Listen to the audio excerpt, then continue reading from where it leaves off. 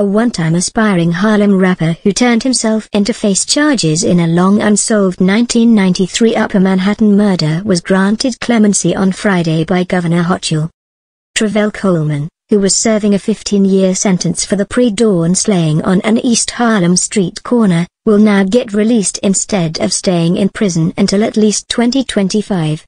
Coleman, age 49, went by the stage name G. Depp and once signed a $350,000 deal with Sean Diddy Combs' Bad Boy Records. The special delivery rapper walked into the 25th Precinct house in 2010 out of the blue and told detectives he wanted to confess to a murder that took place 17 years earlier.